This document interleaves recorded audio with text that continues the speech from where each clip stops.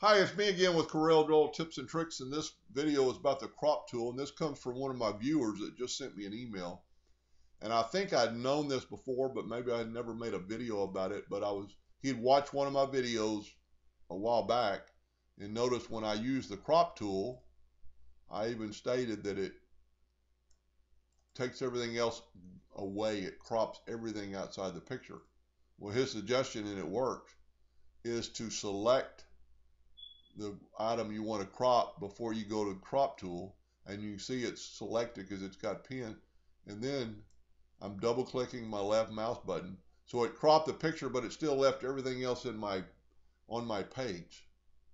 So that's very helpful. So when you want to crop something, select it first, then go to your crop tool, and let's just crop out this little boy, and everything else on the page is the same.